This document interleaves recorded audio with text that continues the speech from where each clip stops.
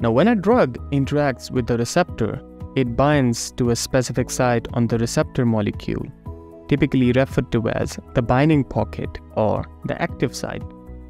Now, the binding of the drug to the receptor is mediated by various intermolecular forces, including electrostatic interactions, hydrogen bonding, van der Waals forces, and sometimes covalent bonding. Moving on, first we will discuss is covalent bond.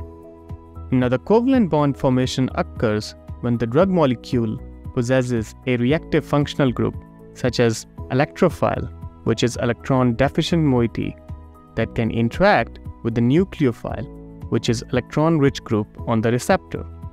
Now, the interaction between the drug and the receptor involves the transfer of electron pairs, resulting in the formation of the covalent bond. Now, note here that I have specified more stable, long-lasting interaction because the covalent bond can have significant implications. It typically leads to a more stable, long-lasting interaction between the drug and the receptor compared to other non-covalent interactions. Covalent bond can withstand the effects of molecular dynamics and physical forces, allowing the drug to remain bound to the receptor for a prolonged duration. Moreover, the formation of a covalent bond can result in irreversible inhibition of the receptor's function.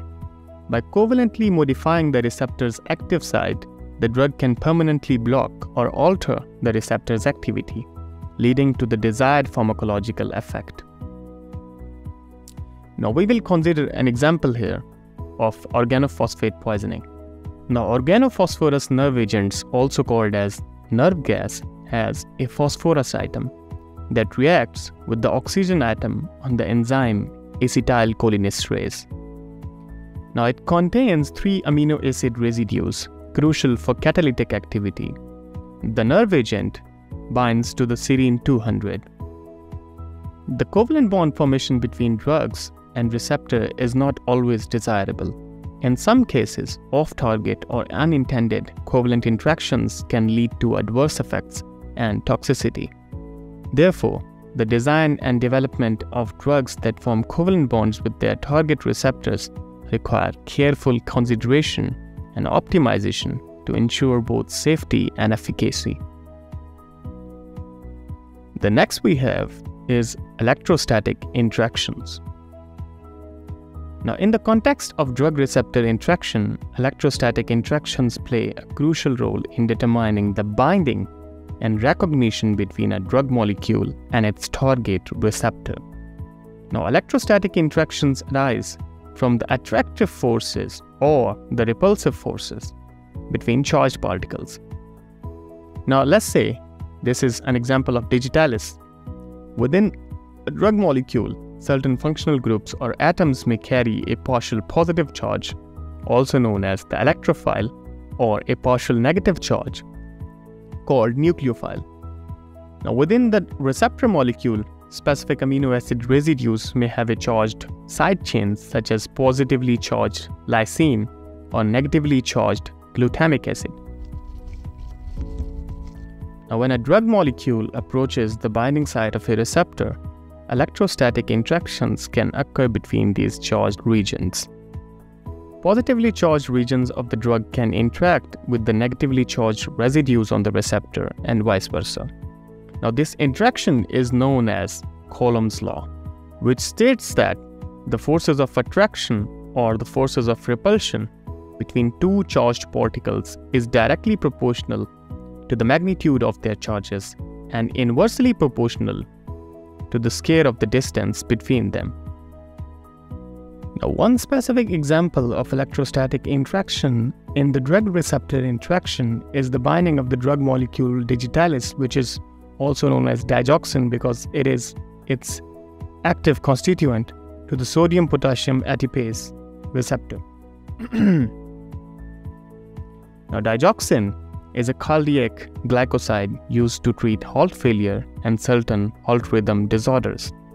It exerts its therapeutic effects by inhibiting the sodium-potassium ATPase enzyme, which is responsible for maintaining the ion balance in the cardiac cells. Now, the binding of the digoxin to the sodium-potassium ATPase receptor involves several electrostatic interactions. Now, the drug molecule digoxin contains a positively charged group called a cationic head group, which interacts with the negatively charged residues on the receptor side. In particular, the negatively charged glutamate residues on the sodium-potassium ATPase receptor interact with the cationic head group of digoxin through electrostatic interactions. Now, these electrostatic interactions enhance the binding affinity of digoxin to the sodium-potassium ATPase receptor, facilitating its inhibition of the enzyme. Now, this inhibition leads to increased calcium levels, improving cardiac contractility and reducing symptoms associated with the heart's failure.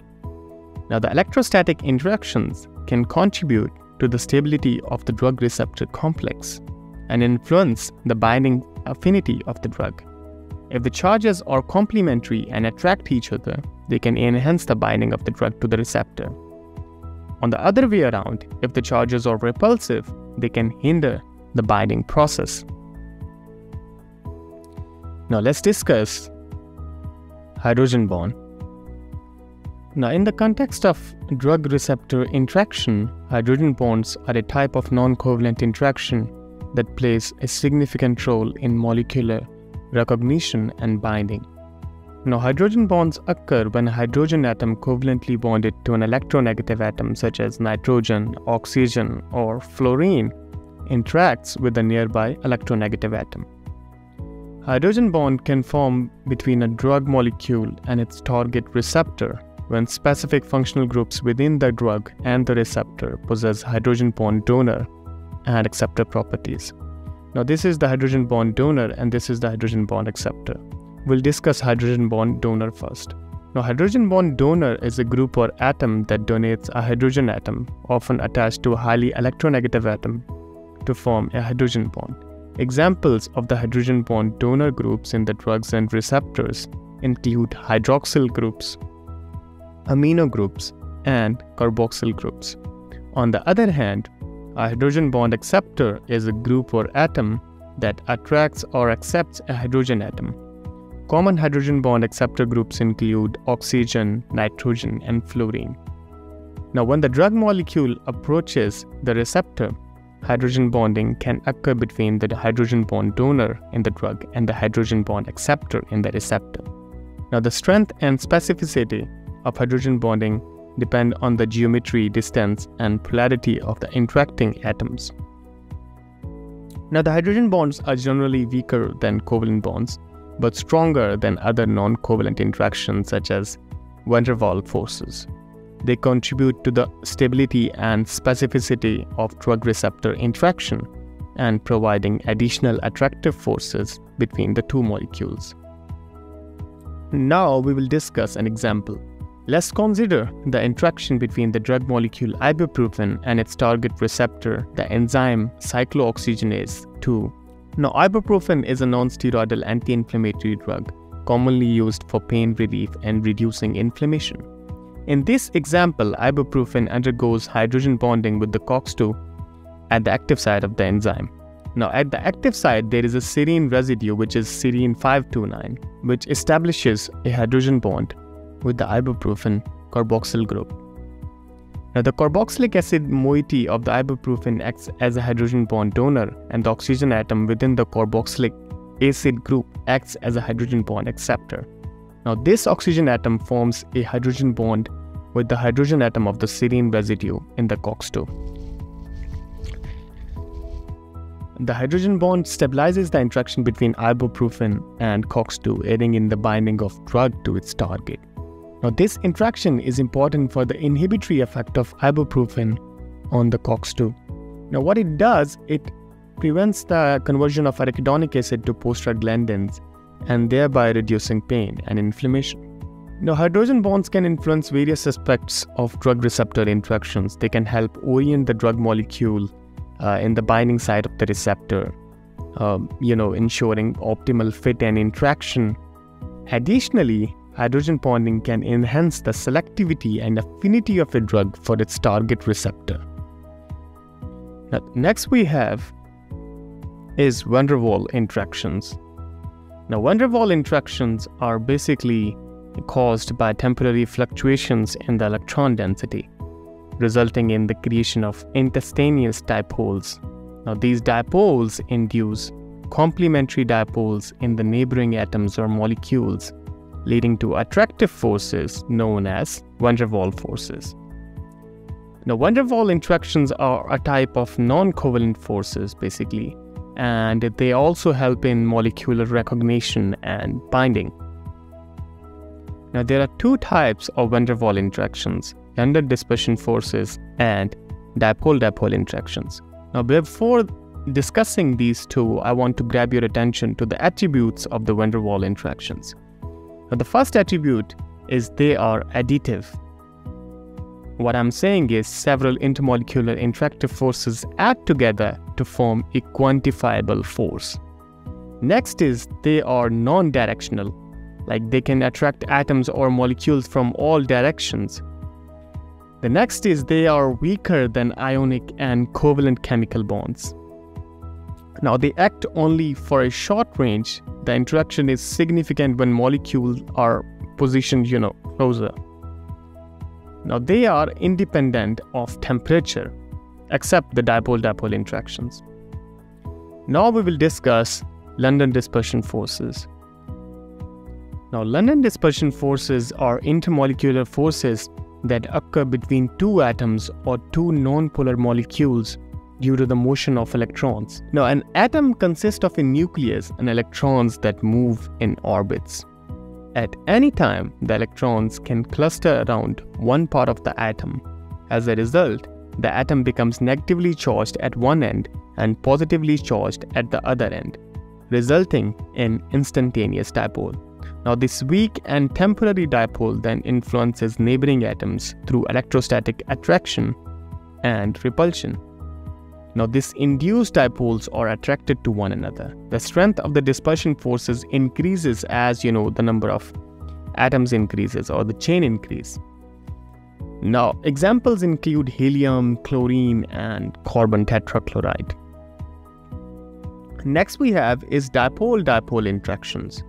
Now, the dipole-dipole interactions or dipole-dipole forces arise because of the electric polarization-induced particles.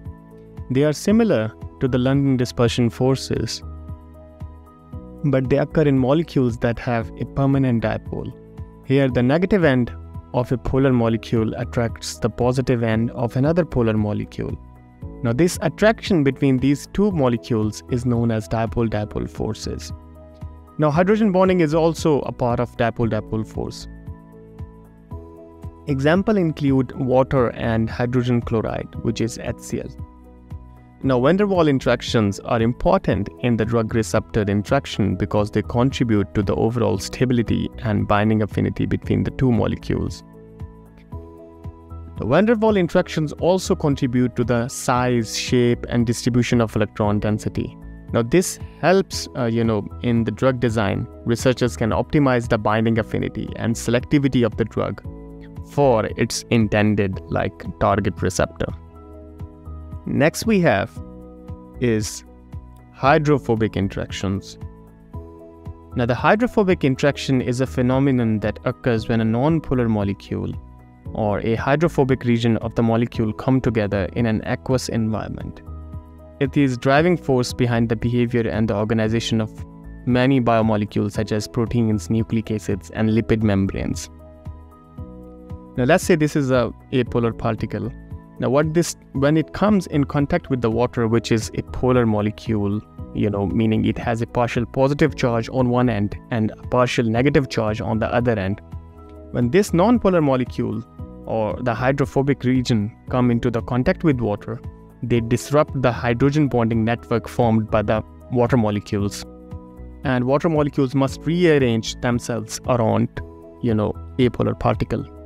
Now, this apolar particle then aggregates and makes a clump together. This behavior is known as hydrophobic effect. Now, the non-polar molecules effectively exclude water from their vicinity, creating a local decrease in the system's free energy. Now, this hydrophobic effect is crucial in many biological processes. For example, it plays a significant role in folding of proteins hydrophobic amino acid residues tend to cluster together in the protein core away from the surrounding aqueous environment. This hydrophobic core stabilizes the protein's three-dimensional structure by minimizing the unfavorable interactions between hydrophobic residues and water molecules. Now, in addition to the protein folding, the hydrophobic effect also influences the self-assembly of the lipid molecules in the cell membranes. Lipids which have a hydrophilic heads and the hydrophobic tails spontaneously form biolayers in the aqueous solutions. Now, the hydrophobic tail of the lipid face inward, shielded from the water, while the hydrophobic head interacts with the surrounding water molecules. Now, one well-known example is the interaction between the drug molecule diazepam, commonly known as Valium, and the GABA receptor. Now, diazepam is, a drug, benzodiazepine drug that is used as a sedative and anxiolytic. It binds to a specific site on the GABA receptor, which is a ligand-gated chloride ion channel. Now, the binding site on the GABA receptor has a hydrophobic pocket. Now, this circle is the hydrophobic pocket. Now, this hydrophobic pocket is formed by a group of amino acids with non-polar side chains. Now, when diazepam enters the vicinity of the GABA receptor, its hydrophobic region interacts with the hydrophobic pocket on the receptor. Now, this interaction is driven by hydrophobic effect, which is the tendency of hydrophobic molecules to aggregate in the water to minimize their exposure to the surrounding polar solvent. Now, the hydrophobic interactions between the diazepam and the receptor stabilizes the binding of the drug to the receptor, enhancing its affinity and allowing it to exert its pharmacological effect. Now, the hydrophobic interaction between the diazepam and the receptor stabilizes the binding of the drug to the receptor, enhancing its affinity and allowing it to exert its pharmacological effects. Now, this hydrophobic interaction also contributes to the selectivity of the diazepam through the GABA receptor. Let's say any other drug comes, it cannot bind to the GABA receptor because it will not have that hydrophobic pocket. Diazepam only binds to the GABA receptor because it has a hydrophobic region and the GABA receptor has hydrophobic pocket.